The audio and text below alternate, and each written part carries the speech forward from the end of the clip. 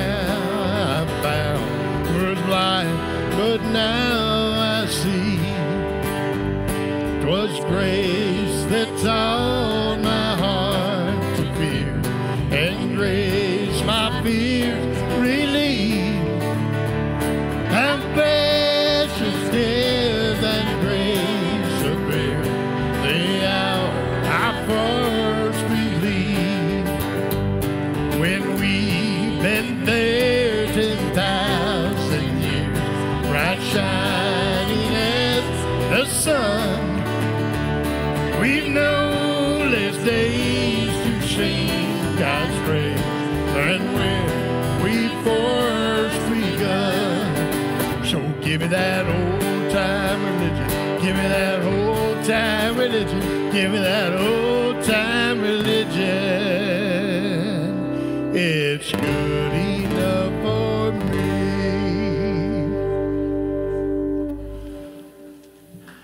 Bless the Lord, O my soul, and all that is within me.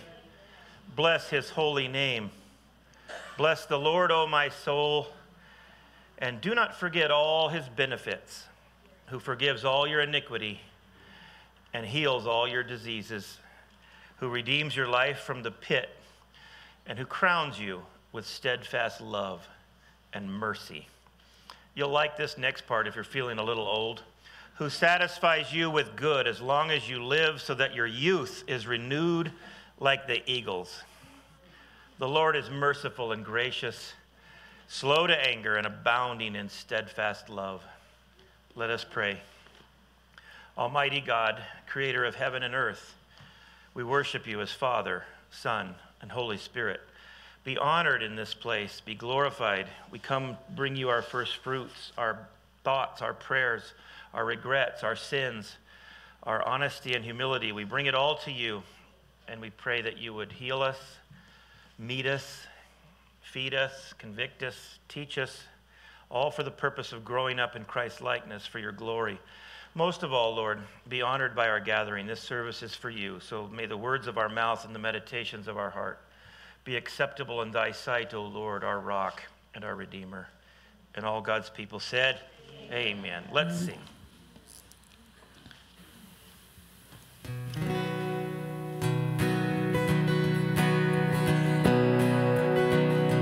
Come and stand before your Maker, full of wonder, full of fear. Come behold his power and glory, yet with confidence draw near. For the one who holds the heavens and commands the stars above is a God who bends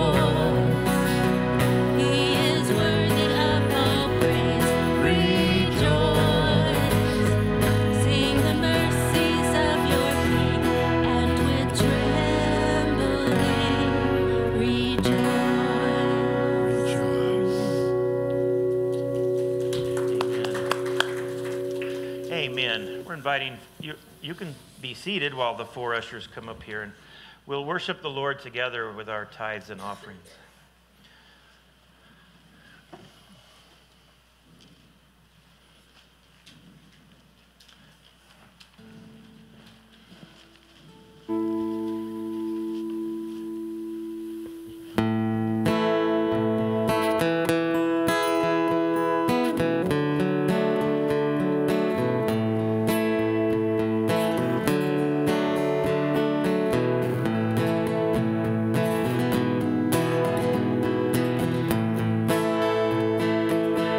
Woke up this morning to the sound of a garbage truck. Looks like this old horseshoe's done running out of luck. If I came home, would you let me in? Fry up some pork chops and forgive my sin. Surround me with your boundless love. Confound me with your boundless love.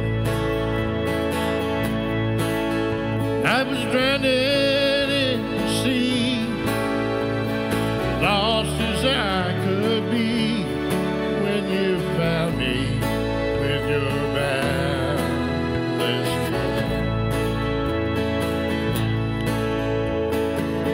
Sometimes my old heart is like a washing machine, bounces all around till my soul comes clean. When I'm clean and hung out to dry, I'm gonna laugh until I cry. Surround me with your boundless love. Confound me with your boundless love. And I was drowned in the sea, lost as I could be, when you found me with your boundless love.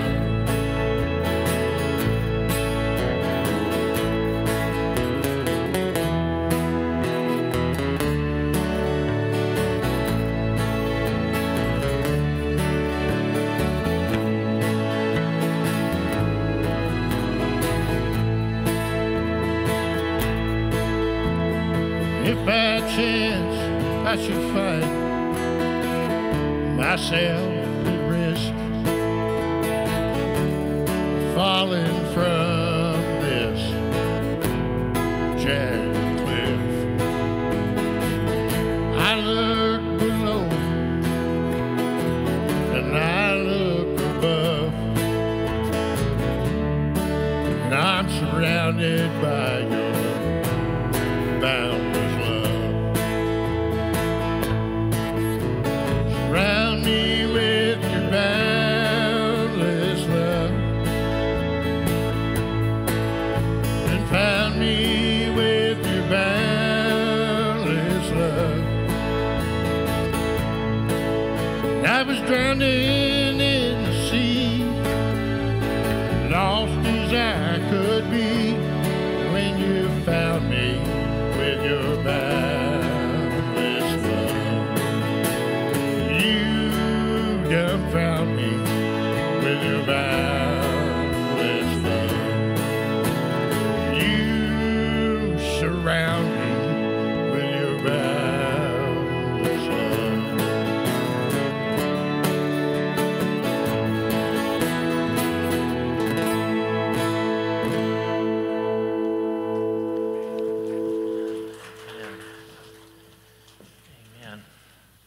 Let's pray. Heavenly Father, I thank you for these gifts. I thank you for the givers. I pray a blessing on both. Bless each step of faith and worship given here.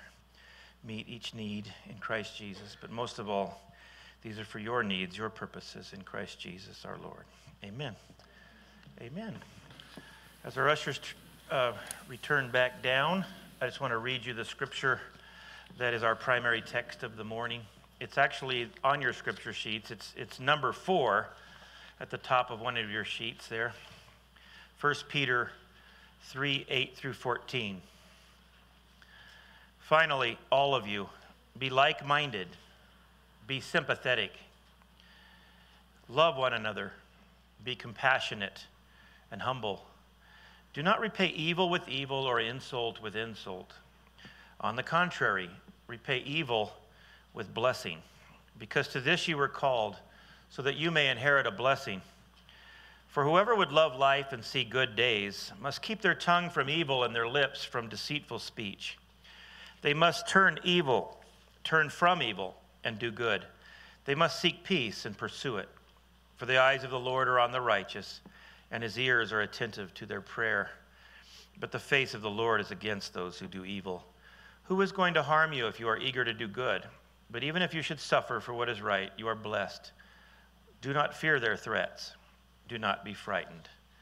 May God bless the reading of his word today. You please stand and sing with all your heart.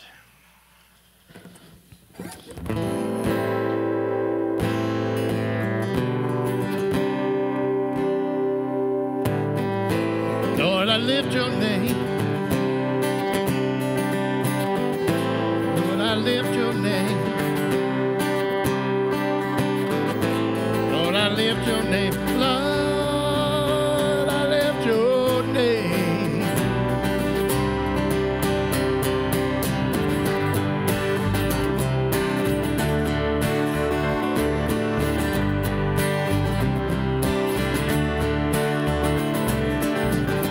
Lord, I lift your name on high.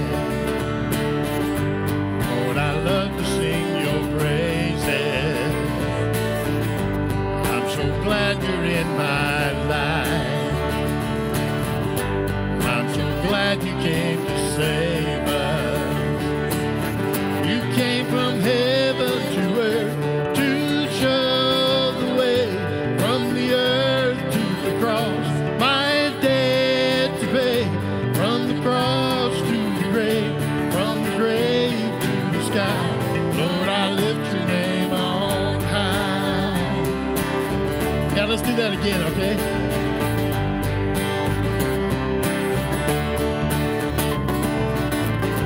Lord, I lift your name on high. Lord, I love to sing your praises. I'm so glad you're in my life. I'm so glad you came to save us. You came from heaven to earth to show the way, from the earth to the cross, my debt to pay, from the cross to the grave, from the grave to the sky. Lord, I lift your name on high. So let's lift his name, ready? Lord, I lift your name. Lord, I lift your name. Lord, I lift your name. Lord, I lift your name.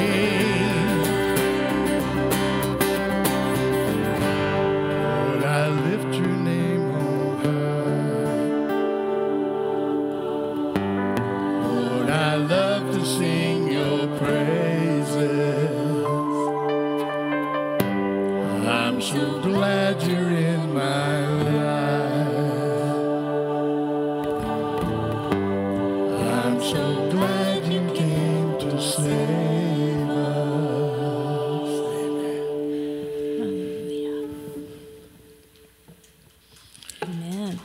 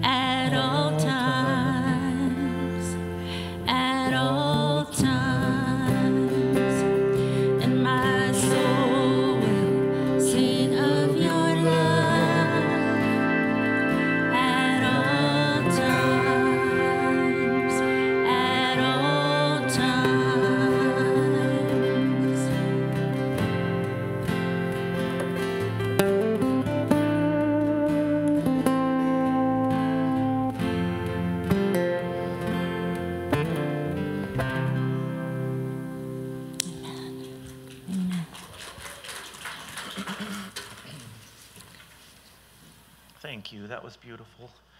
Father, bless the reading of your word, the preaching of your word to our hearts and minds now in Jesus' name. Amen. Amen. You may be seated.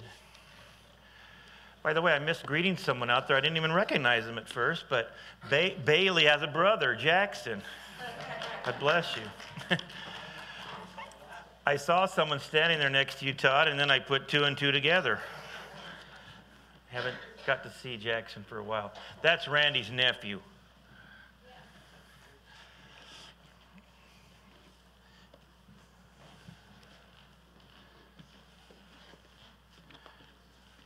Can you imagine what it was like following Jesus Christ in the first century, back in the early days, 2,000 years ago? Can you even imagine what that was like?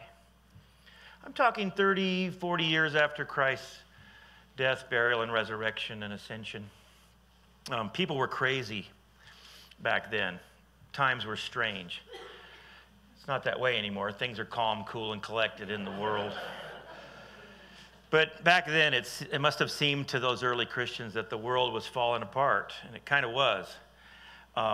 There was always wars and rumors of wars and conflicts and stuff going on, and these early Christians were always nervous about that. I can't even imagine living in that society. Did you know that half the people were slaves? Half the population were slaves. That meant that the other half was slave owners. So there wasn't much of a middle class, obviously. You were either a slave owner or a slave. And there didn't seem to be much respect for human life. There was no such thing, I think, as the sanctity of human life. If a parent didn't want to have a baby, especially if a parent didn't want to have a baby girl, they would just stick the baby out on the hill and let it die by exposure or wild animals or whatever, unless some Christians came along and rescued it, which they often did. But can you imagine? We wouldn't even treat a cat that way, and half of you don't like cats. One time I had to go get rid of a rat, and my family fell apart. I mean, I just dropped it off in a field. I didn't kill it, but, and that was hard enough, let alone a kid. The newborn and the unborn, they were treated as less than human during that first century, and they treated the elderly the same and the disabled, and it was a rough time. Can you imagine what it was like to be a Christian back in the 60s? And I don't mean when I was a kid. I mean the 60s of the first century, 2,000 years ago. The government was corrupt. Can you imagine having a corrupt government? The emperor at the time was a guy named Nero. You might have heard of him. He was a bad dude. He was having this power struggle with his mother, so he had her murdered. You're not supposed to laugh about, no, just, he killed his wife because he wanted to marry someone else, so he did that. He killed his stepbrother. He was not a nice man. He wanted more space to build a big palace for himself. And so he just had a bunch of Rome burned down and conveniently blamed it on the Christians so that he could burn a bunch of them up. And he burned several Christians at the stake for the crime of burning Rome down, and apparently that's what he wanted. Anyway, the culture at the time, society at the time was just a mess. It was immoral, unethical. They had these temples all over the place where they were really nothing more than drunken orgies and stuff. It was a crazy time to live. And the Christians, they were mistreated, discriminated against. At the very least, they were marginalized and ignored and made fun of, but at times they were severely persecuted. They were suffering mistreatment from every direction. They felt like they were under siege from everyone in that first century. Some of them suffered even to the point of martyrdom, giving up their life. Nero was so bad that the Christians had a nickname for him, 666. You never want to be called that. He was that evil. And right in the middle of his reign, right in the middle, was when the Apostle Peter wrote a letter to those Christians scattered throughout that Roman Empire. And they were suffering persecution and mistreatment all over. Here's some of the weird things that he said to them. Get your scripture sheets out. And don't start with number 4. That's our main text. Start with number 1 at the bottom of the page. One of your pages should have a number 1. If you don't have one, just look on your neighbors or steal theirs.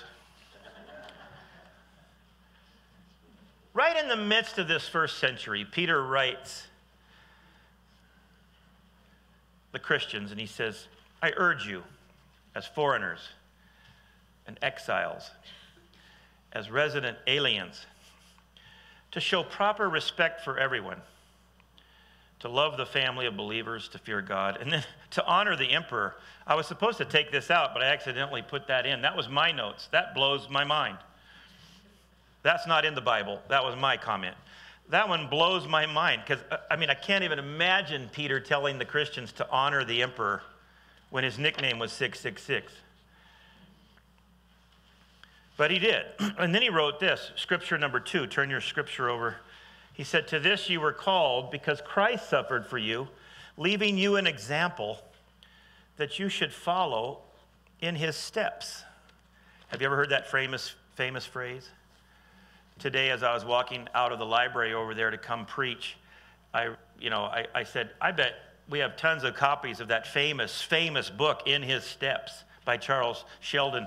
So I just glanced to the right, and sure enough, this was just laying there as I was walking out the door.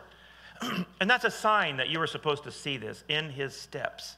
It's a famous book, been around for 50 years. And it comes from that verse right there. And that's because Peter commanded the early Christians to follow Christ's example to the letter, to actually walk in his steps. That means to put their feet in the exact same places. Or maybe a better way to put it is, the early Christians were commanded to walk in the same manner as Jesus walked. Look at scripture number 3 on your sheet. Peter describes what he means by in his steps. He describes Jesus this way. When they hurled their insults at him, he did not retaliate. When he suffered, he made no threats. Can you imagine? We hate those kind of words. If there's anything we hate as a Christian, it's that constant commandment in Scripture to not retaliate. Because Jesus didn't retaliate. And I know those are hard. We don't like those kind of commandments because they don't seem to make any sense to us. They don't seem to be practical. They seem weak and impractical in the real world. And I understand how hard they are. But apparently the Apostle Peter is saying to his followers, to the followers of Jesus, that to follow Jesus is to actually follow Jesus. If you're going to say you're a follower of Jesus, Peter says, then you must follow his example. You have to walk in his steps. That's a way of saying that we have no choice but to walk the walk and not just talk the talk. We have to walk the walk that Jesus walked and the way Jesus walked. Amen? A friend of mine said that a friend of his used to say, I'll trade you 5 good talkers for 1 good walker.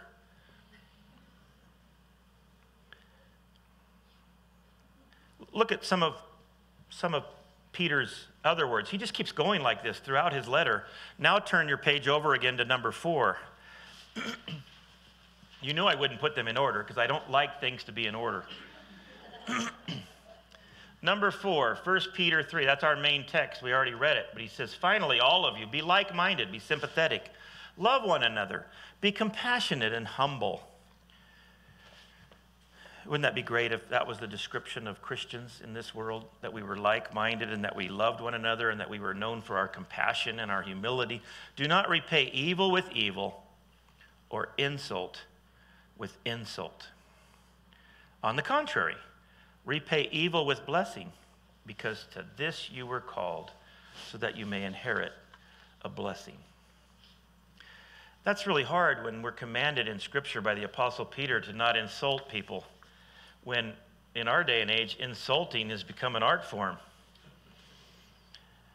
He describes that blessing. He says, whoever would love life and see good days must keep their tongue from evil and their lips from deceitful speech. They must turn from evil and do good. They must seek peace and pursue it. For the eyes of the Lord are on the righteous, and his ears are attentive to their prayer. But the face of the Lord is against those who do evil. Who is going to harm you if you are eager to do good? But even if you should suffer for what is right, you are blessed. Do not fear their threats. Do not be frightened. By the way, about 1 million times, it's probably an exaggeration, but about 1 million times in the Bible we are told to not fear. Do not fear. Be not afraid. Do not fear. Fear is a real damaging, corrosive thing, and we all do it. We all succumb to it, but we're also supposed to constantly hear the words of the angels and hear the words of Scripture and the words of Christ and the words of the apostle. Fear not, fear not, fear not. For God has not given us a spirit of fear. We're not to live in it. We're to always live in hope. Love, hope, and faith. Those are the marks of believers. And when he ends with that thing that the Lord is against those who do evil, the convicting thing is, I hope it's not you and me that are the ones doing evil. In other words, we do not want to be those who do evil. And to do evil is to return an insult with insult or evil with evil. The evil that he's speaking against here is when his people, his followers, repay evil with evil. And we're simply not allowed to do that. Our theme, as you saw in the bulletin, is Jesus first. And don't worry, I'm not going to keep preaching on this theme. Don't get nervous. I'm going to get off this subject after today and preach a lot of other interesting things, because I know you're tired of me telling you to act like Jesus. It's kind of irritating. You just want to hit someone. And Jesus keeps telling us not to, and it's hard. But Jesus first just means putting him first in everything, in our behavior, our attitudes, our trust, our allegiances. He has to be, our allegiance must be to him first. Later, when we do the Apostles' Creed, do you know that the Apostles' Creed, that statement of faith, served as a sort of pledge of allegiance to the early Christians? When they were baptized, they had to pledge their allegiance to Christ. And they say, do you believe in God the Father? And they said, yes, I believe in God the Father. Do you believe in Jesus Christ as your Lord and Savior? Yes, I believe. Do you believe in the Holy Spirit? Yes, I believe. And basically the Apostles' Creed was that early baptismal statement of faith. Yes, I believe in the Father, the Son, and the Holy Spirit. Amen. Amen. And the reason why that's so important is because people are crazy. Times are strange. And things are only going to get crazier this year. They're already crazy. And it reminds me a lot of the first century. And I'm always worrying as a pastor that we will lose our minds and lose our way and lose the Jesus way in the midst of all the chaos of our world. That's my greatest worry, is that when the world is falling apart, that the followers of Christ would fall apart with it. And so, as a pastor, I'm just urging us to not let that happen, to stay close to one another and close to Christ. Because, Rick says turn it down a little bit, Phil. Because our concerns are legitimate. In many ways, it does feel like our world is falling apart, doesn't it? It does feel like everything's under attack. It feels, many people fear that we're on the brink of World War III. And that's a scary thought. And I agree. At any time, more than at any time in my life, and I'm creeping up on 70. You ever been that old? More than at any time, the world seems on the brink of erupting. The Middle East feels to many like a powder keg about ready to erupt. And then, of course, you got China and Russia and North Korea rattling their swords and chomping at the bit to have bombs and bloodshed. And here at home in America, things are falling apart. It seems as if nothing is really sacred anymore. Just like in the first century, not human life, not freedom of speech, not freedom of religion, not economic freedom, not the elderly, not the hardworking middle class, not the poor. There's no respect for religious liberty or religion in general, faith or worship. There seems to be no respect for truth or ethics or morality. Disillusioned words like bullets bark as human gods aim for their mark. make everything from toy guns that spark to flesh-colored Christs that glow in the dark.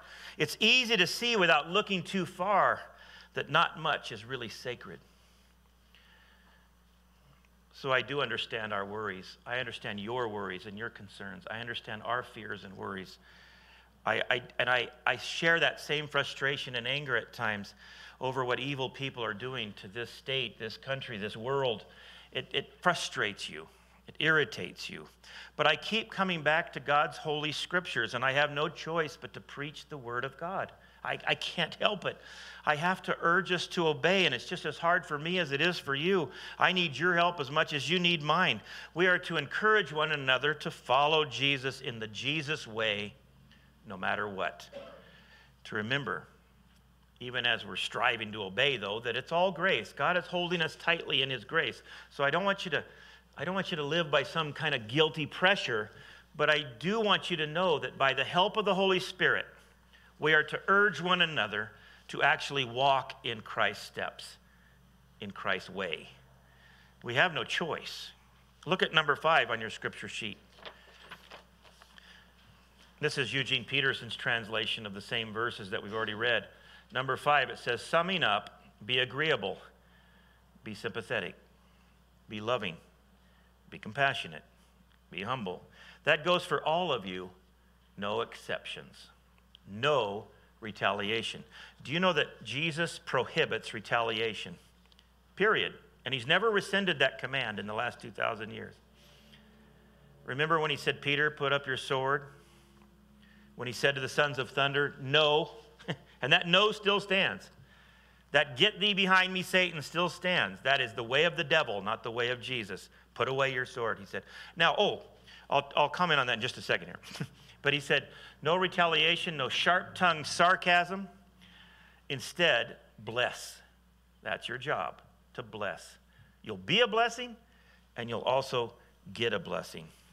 And the Apostle Peter just keeps hammering this truth throughout his letter in the first century. Look at what he says in your 6th scripture. If you're abused because of Christ, count yourself fortunate.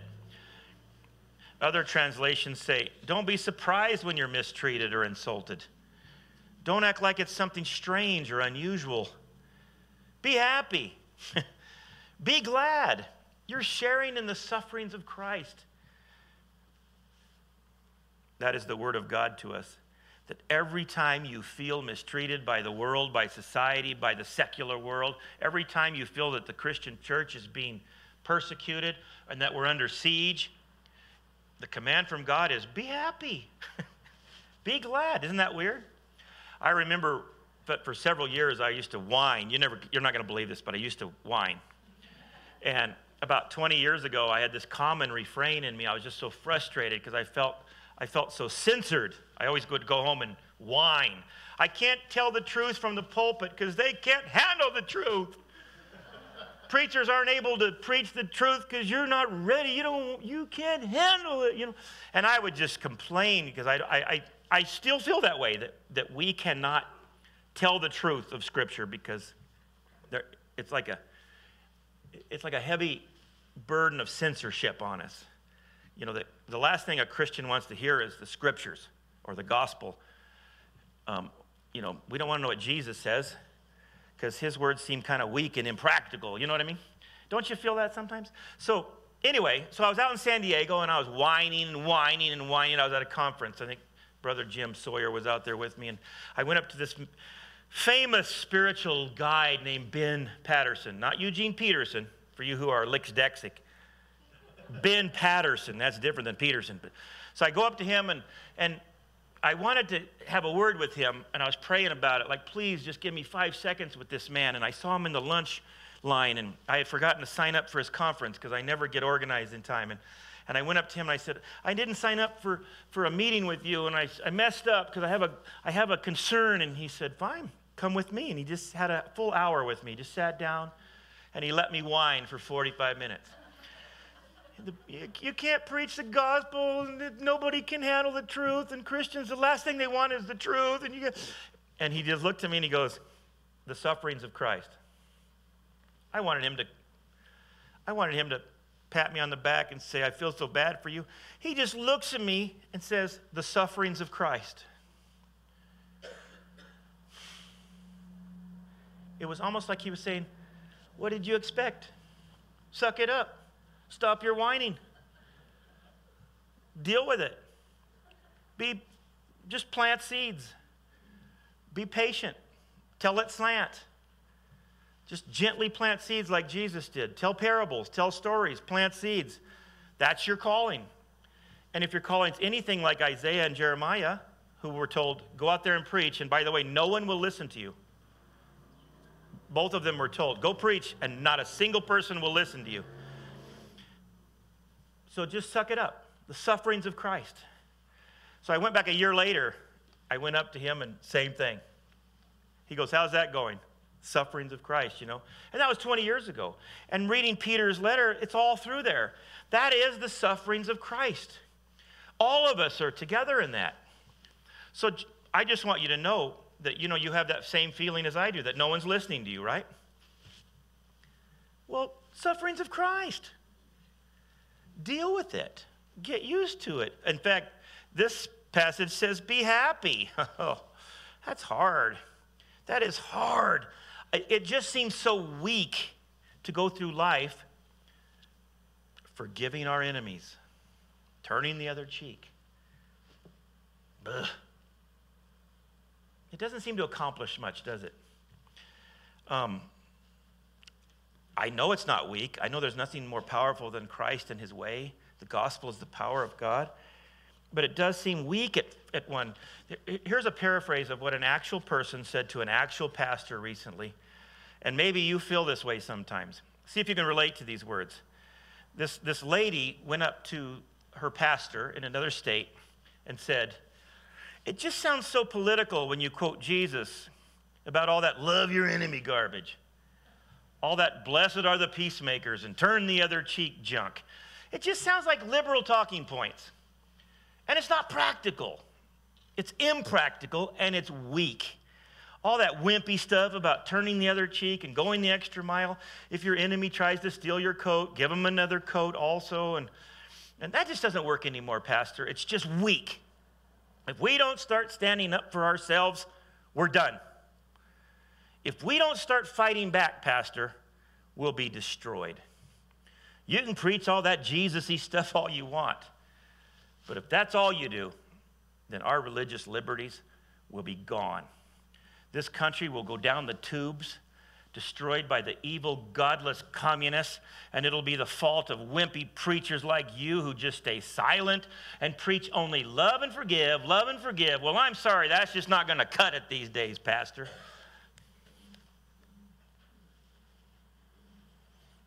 That is a message going around these days, by the way.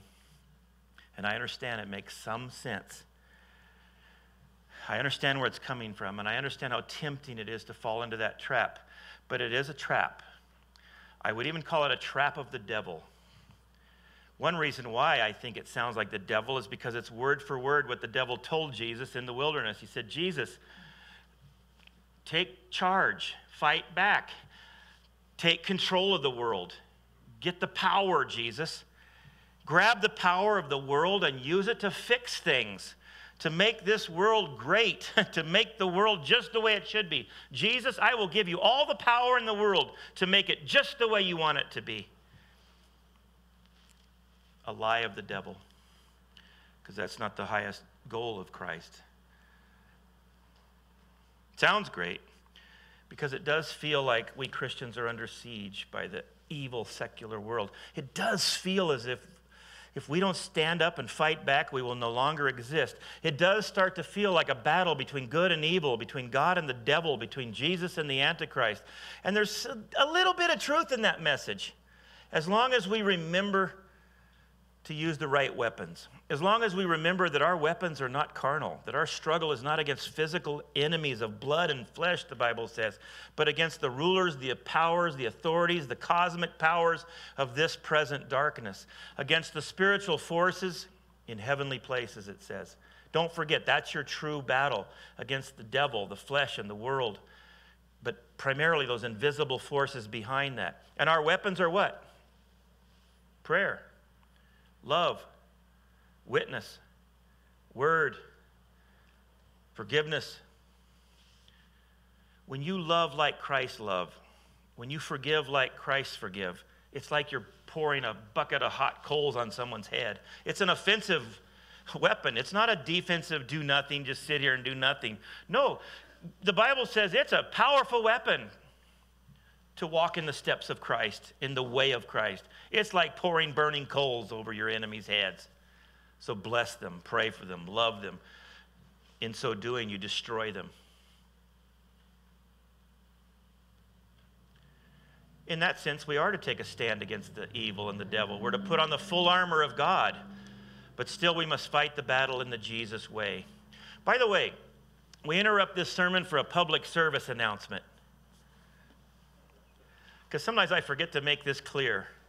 Whenever I preach like this, I'm not talking about the role of the police. Some people misunderstand me. They go home and they say, was he talking about the military or what nations should do? Or what the police should do? No, I'm not talking about the rightful use of force that is put into the hands of the police or in the hands of the military. I'm never talking about that.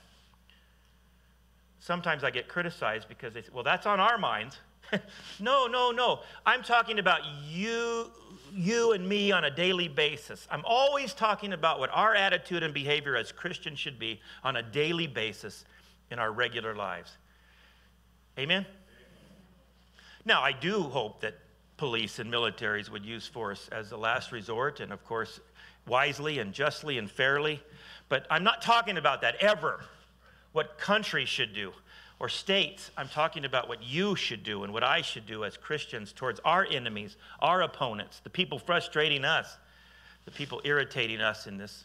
And I'm also not saying, let me jump to the head here, that you can't be a good citizen or that you can't vote or be politically minded or that you can't be patriotic. I'm just saying to keep your primary allegiance and your primary identity and your primary attitude front and center. That's all I'm saying.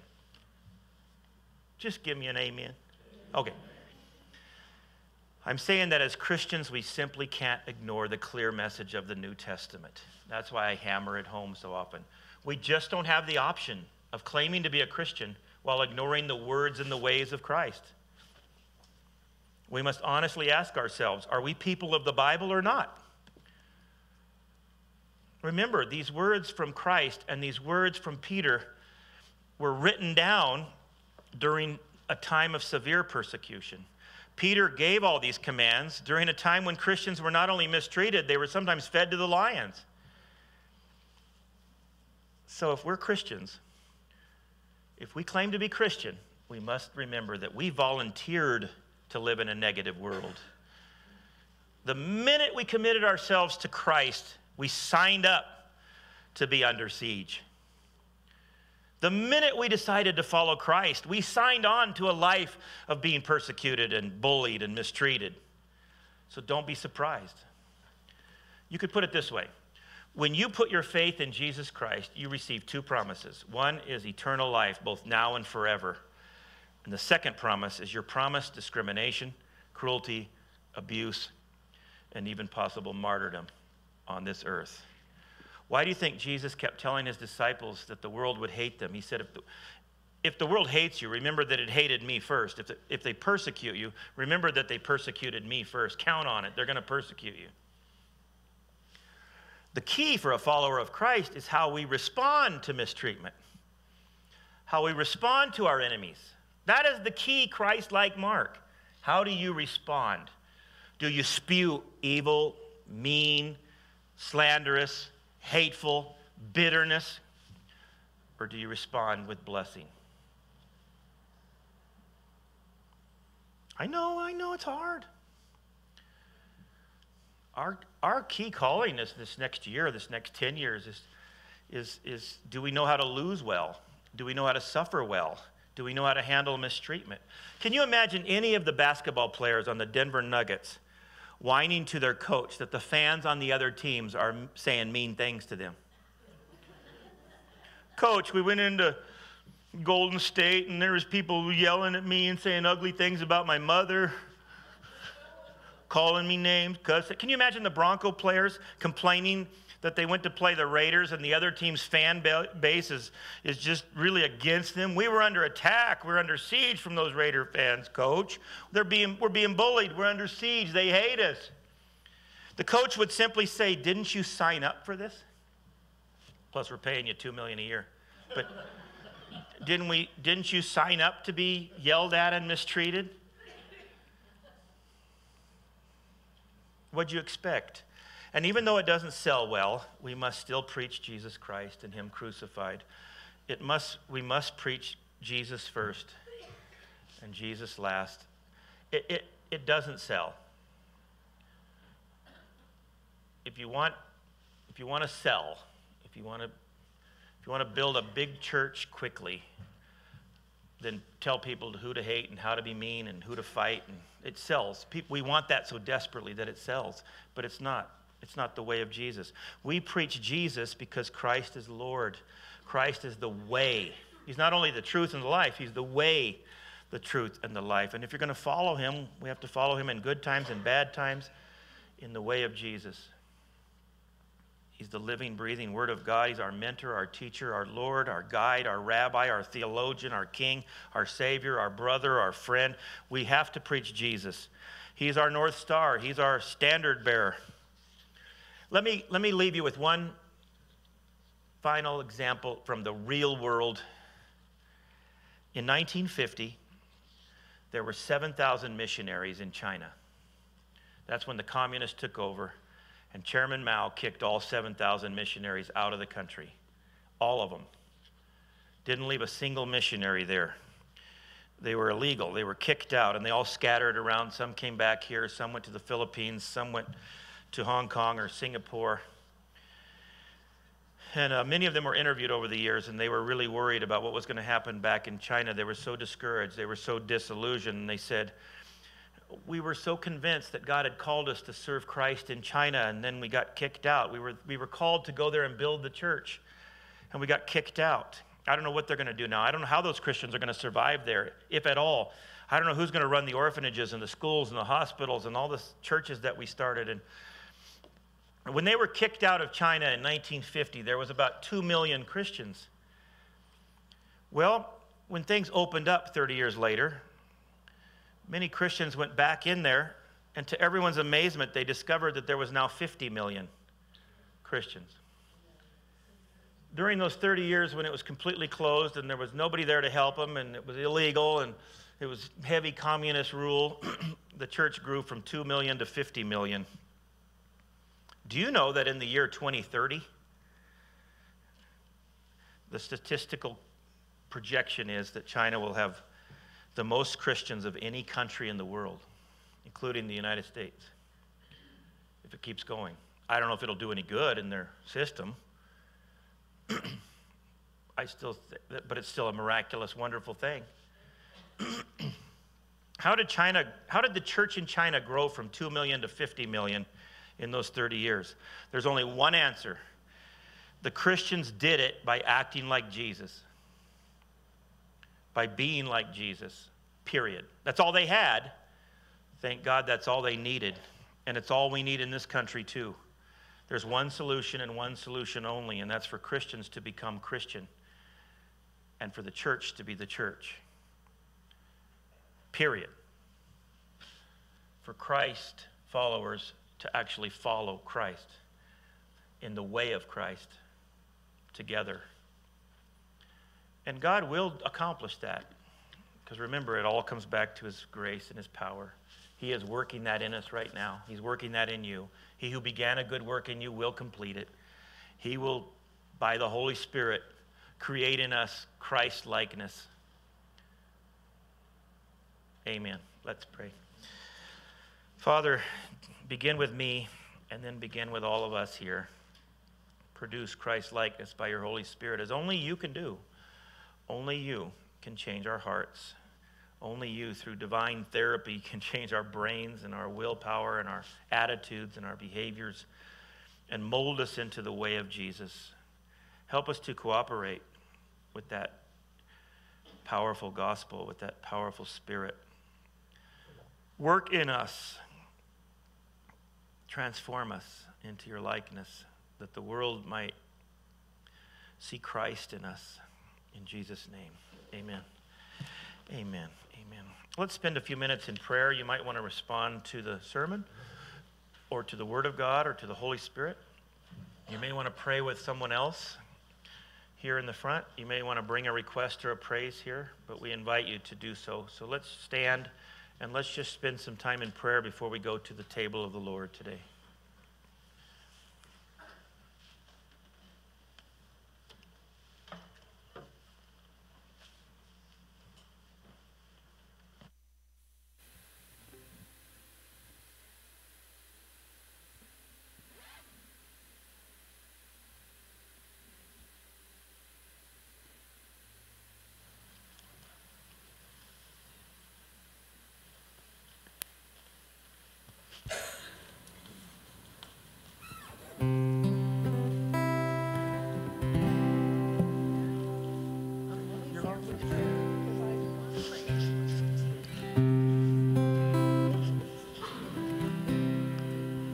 I love you, Lord.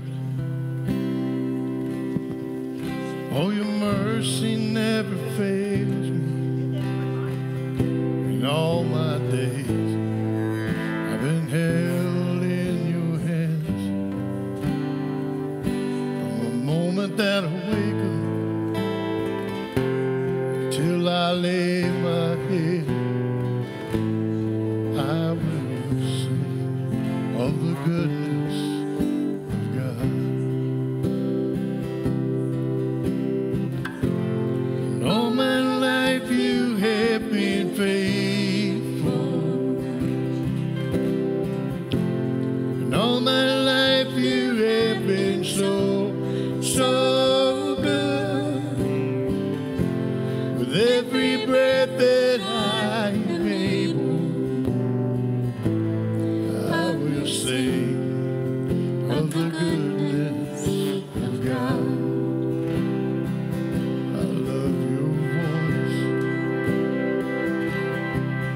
You have led me through the fire in darkest night. You are close like no other. I've known you as a father. I've known you as a friend.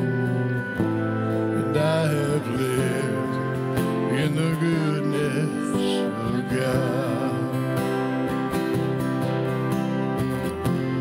And all my life you have been faithful. And all my life you have been so good. With every breath that I am able, I will sing of the goodness of God. I will sing of the goodness of God.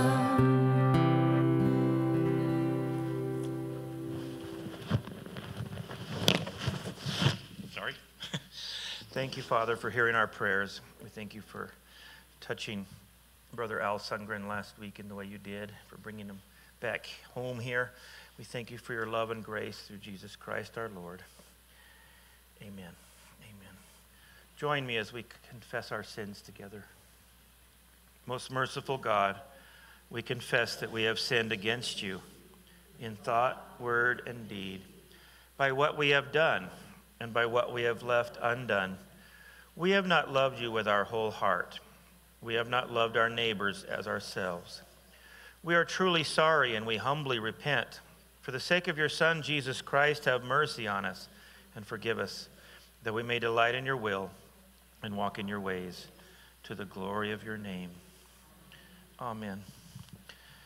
And now join me as I pray over the bread and the cup, and then after I do, we'll invite you down to receive the bread and the cup. And then once you receive them, return to your seats and hold on to them until all are served, and we'll eat and drink together.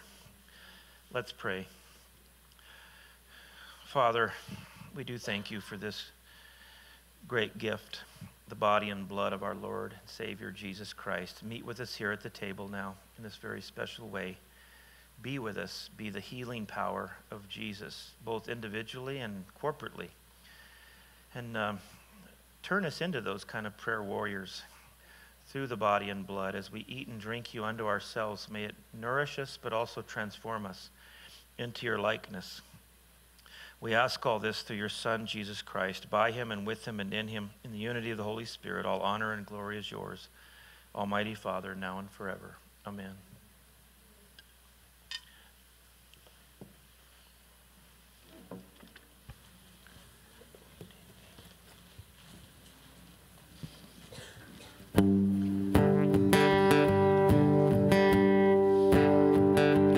I'm invited to the table of the Lord.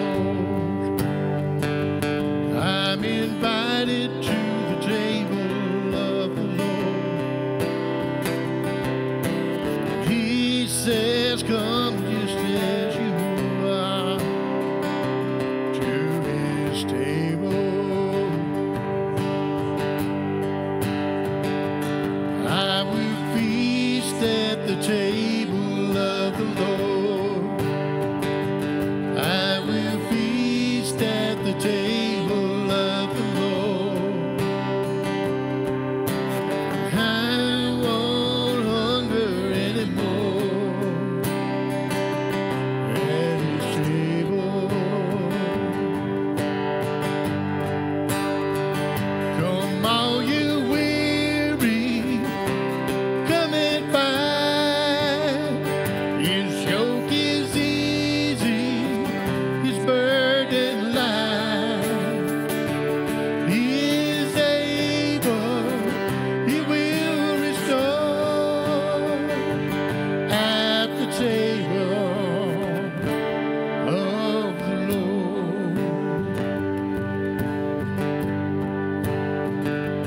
There is peace at the table of the Lord.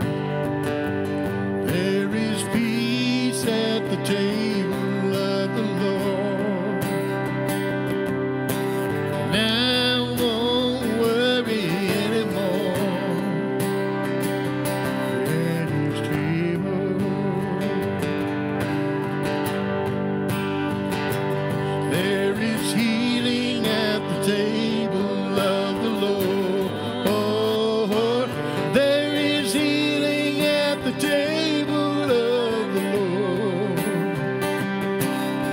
And I won't suffer anymore at his table.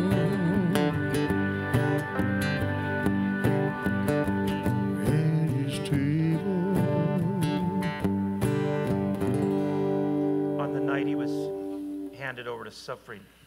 Well, let's confess our common faith first. I'm sorry. I mentioned it earlier that it served as a pledge of allegiance to the early Christians, and it still serves that way to us as we pledge our allegiance and as we join with other believers who do the same thing around the globe today and throughout all time. Say it with me. I believe in God, the Father Almighty, creator of heaven and earth. I believe in Jesus Christ, his only Son, our Lord. He was conceived by the power of the Holy Spirit and born of the Virgin Mary. He suffered under Pontius Pilate, was crucified, died, and was buried. He descended to the dead. On the third day, he rose again. He ascended into heaven and is seated at the right hand of the Father. He will come again to judge the living and the dead. I believe in the Holy Spirit, the holy Christian church, the communion of saints, the forgiveness of sins, the resurrection of the body, and the life everlasting. Amen. On the night he was betrayed and handed over to suffering and death, our Lord Jesus Christ took bread. And when he had given thanks, he broke it and gave it to his disciples and said, "Take, eat. This is my body, which is given for you. Do this for the remembrance of me." Let us eat of the bread.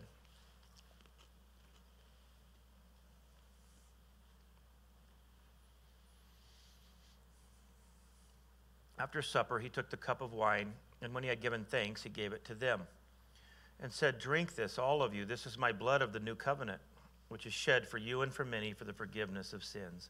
Whenever you drink it, do this for the remembrance of me. Therefore we proclaim the mystery of faith. Christ has died. Christ is risen. Christ will come again. Let us drink of the cup.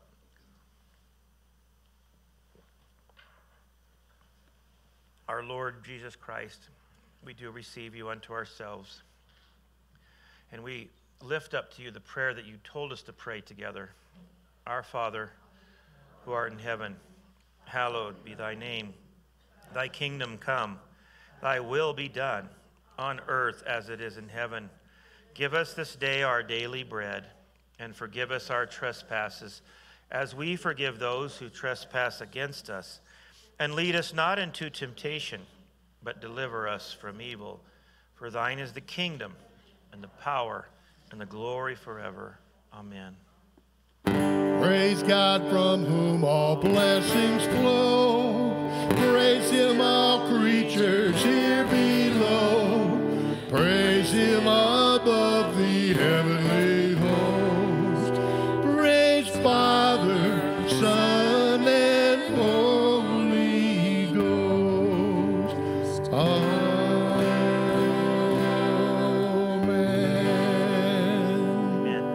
And now may the Lord bless thee and keep thee. May the Lord make his face to shine upon thee and be gracious unto thee.